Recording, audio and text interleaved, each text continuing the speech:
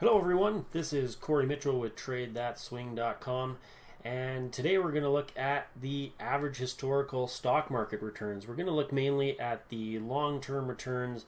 This basically means if you were invested in an S&P 500 type ETF with low fees, such as SPY or VOO, these would be the returns we could expect over a long period of time.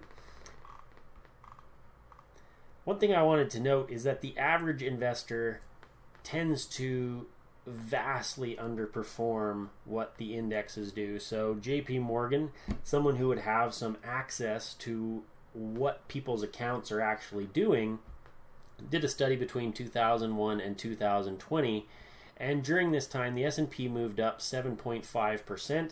This is without dividends. And the average investor only made 2.9%. So there was a couple things going on potentially. Maybe they just weren't all invested in stocks. They might have had some in bonds, which bonds didn't perform quite as well.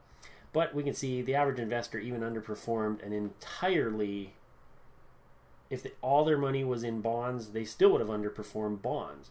So they just barely beat inflation, and they underperformed stocks, bonds, and pretty much all other equity classes. And this is likely due to overtrading, thinking they knew what they were doing, but not knowing what they were doing. So if you're just an average investor looking to get long-term returns, it's really best to just ride out the ups and downs in the stock market, even though we are going to have those big years where it goes up a lot and we have those years where it goes down a lot. But over the long term, the returns are great if you're invested in the stock market. So this just shows trying to trade in and out, in and out, in and out is probably not the best if you don't know what you're doing. So over the last 150 years, the return including dividends, and we want to note that big difference there. If we don't include dividends, your return's about 4.5%. If you include dividends and you take those dividends and you reinvest them back into your portfolio, so basically you're taking those dividends and just buying more S&P 500 ETF, then the return is 9.7%. So that's 150 years worth of returns. That's your average. Over the last 100 years, it's a little bit better, 10.4%. Again, you notice the big difference there. If you just take your dividends out and spend them, you're going to have quite a bit less per year than if you reinvested those dividends. And that's just the compounding effect over time. Last 50 years, about the same, 10.5%. 30 years, pretty close to that 10% again. Last 20 years, still hovering around that 10% mark. So even though we know we have up and down years, it still averages out to 10% a year. So you're going to have a couple down years, you're going to have some up years, but overall, this is what we end up with. Shorter term, we can have bigger fluctuations because each year becomes more important. Over the last 10 years, this was as of the end of July, and all these figures are calculated based on monthly average prices. So it's not going right up to the end of July, it's taking the average price of all July 2022. So 13.2%, that was a pretty big year, or pretty big decade for stocks. That's a nice high return overall. And short term, we're not going to worry about those as much, assuming you have somewhat of a longer time horizon, 10 years, 20 years. We can hopefully assume that that 10% a year, which has been pretty dominant over the last 150 years, will continue to hold, although there's no way to know that. We're looking at historical data. The average has been 10%. Whether that continues into the future, we don't know, but it's a pretty good benchmark to go off of.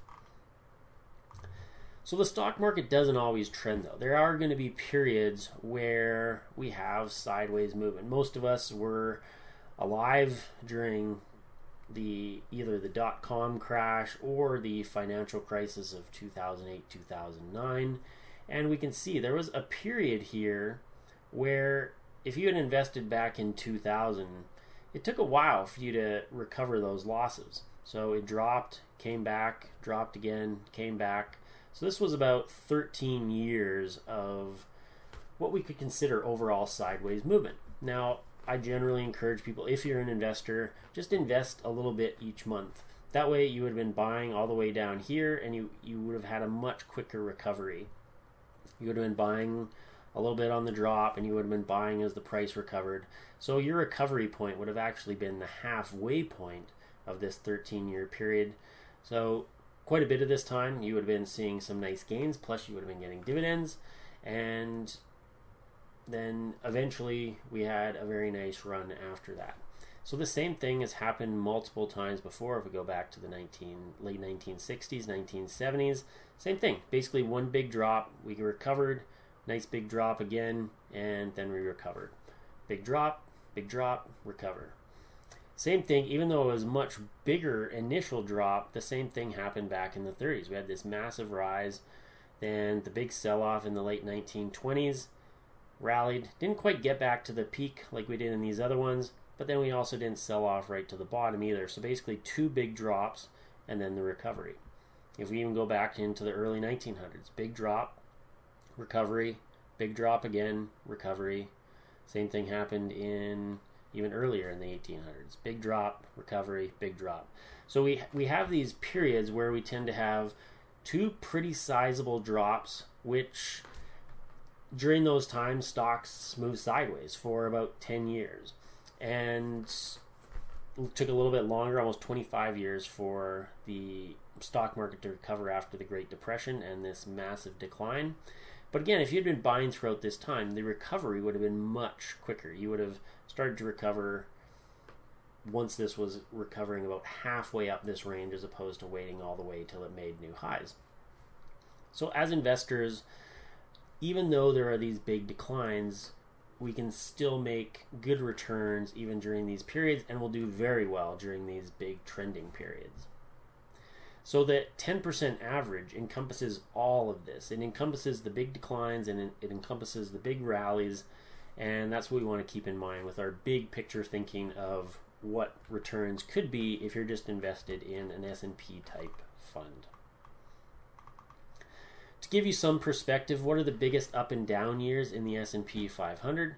Well, if we go back to 1928, there was the biggest up year was 46.59%, and that was just after the Great Depression. So, or as we were recovering from it. So sometimes from these big declines, you get the biggest rallies. So it can be, your timing has to be perfect if you're trying to step out and then step back in, because if you miss one of those big moves, you could be in for, your statistics could be much different than what the long-term averages are. And as we discussed, you don't want to be one of these people who's trying to avoid all the bad times and only get in for the good times. And what usually happens is that you miss some of the good times as well, and that's why you end up with the low return. So biggest up year or biggest down year was 47% in 1 year in 1931. Some of the other notable years, just to note, if you're going to be holding S&P type 100 fund, these are some of the returns you could see in a given year. You could see a 40% drop, a 30% drop, a 23% drop. 2008, almost 39% drop. Pretty significant. If you're watching that, it is gut-wrenching, but we also have to remember that we have up years of 45%, 38%, 31%. 97 was 31% rally. And you can see the dispersion here where we can see slightly more up years than down years, probably about 60% up years, just eyeballing it, and 30 to 40% down years. We have some that are pretty much flat, you could say, where it's just a minor loss or a minor gain. We have some pretty big downside years, but when you look at this is a almost 90-year time span we're looking at here, from 1930 to 2020 and just beyond. There's a few big down years, but not a whole lot. And there's a lot of just kind of average up years, and then we have a few really big up years. And this is what the typical dispersion looks like. So when we say that the stock market is up an average of 10% per year, that doesn't mean it's just going to go up 10% a year and your $1,000 portfolio is going to be worth $1,100 next year, and then 10% on that the next year, and then 10% on that. No, it's going to go up and down, but over the long term, it averages out to 10%. But you could be up 30% one year, down 20% the next, up 15% the next. So that's how it's going to go. And so hopefully that gives you an idea of what stock market history shows us about the average return of stocks. And then you can decide how you want to invest and how you want to take advantage of that. And if you're interested in learning more about investing, how to invest throughout the year, what you should be doing to manage the portfolio, what funds to invest in, you can always check out the Passive Investing ebook. It is available on TradeThatSwing.com. If you go to Trading Courses, Stock Investing ebook, and $15, and it basically runs you through how to invest in stock ETFs and what to do with them, how to manage them, when you should be buying them, which ones to buy. And we can just see the progress over time of doing this by making that 10% per year. And also goes over how to pick your funds based on the fees that they charge, comparing them to other funds.